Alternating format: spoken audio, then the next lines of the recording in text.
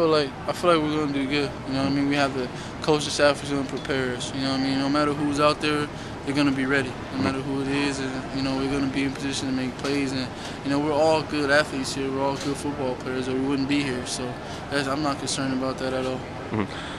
Does it worry you at all that people are talking about you as a leader for this defense, and you have, I think, 3 career starts? Do you feel experienced? Do you feel like you can be a leader? I mean, I've been here the longest. It's not about how many games I played. It's not about how many starts I have. I played in all my games, and when I was healthy, I played in every game here at SC. You know what I mean? And whether I didn't start or not, maybe I should have been a starter, but I wasn't.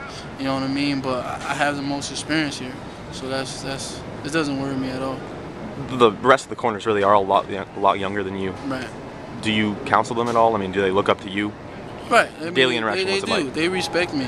And they count on me a lot, and they know that I'm here for them, and they come to me when they need me, and they take my advice and they listen to me, and they're real supportive of me and my position that I'm in. So. 2 of the maybe 5 leaders that people look up to on this team, you and Allen, came from the same school. You guys friends?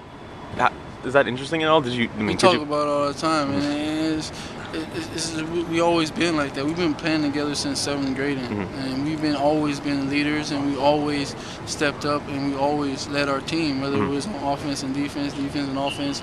We always been like that, and it's just an honor and a blessing to be able to do it at this level, and be those guys on the team. It's a blessing. It's not just the corners that are young, but also the safeties with Jawanza and TJ. Right. What do you see from them? Do you see them developing? People have said that since spring they've been a lot better. They're stepping up a lot. They How have so? to.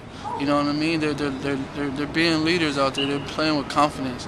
That's the biggest thing leaders do. They play with confidence and they know what they're doing. And I feel like those guys, they feel like they're older guys and they're leaders, so they're taking the responsibility. Did being on the sidelines last year kind of give you the perspective of, hey, I see what this defense isn't doing right, and next year I'm gonna be able to make it right?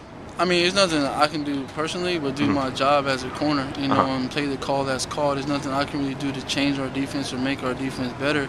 If I shut down the best receiver on the field, it makes things easier for our defense. And Coach Monty Kiffin could roll coverages and do a lot of things if I could really shut down people. So that's the best thing I can bring to the table, is be a lockdown corner. So. Last thing, Christian. Went down in spring, got to be out for this whole year. Every day at practice, he's sitting there, standing there on the sidelines, looking at the plays. Can you kind of feel for him? Yeah, what he has I know exactly how I feel. I had to do that. Describe that feeling. For a year, and it sucks terribly, especially when you could have been that starter and you were going to be that starter, and your defense needs you.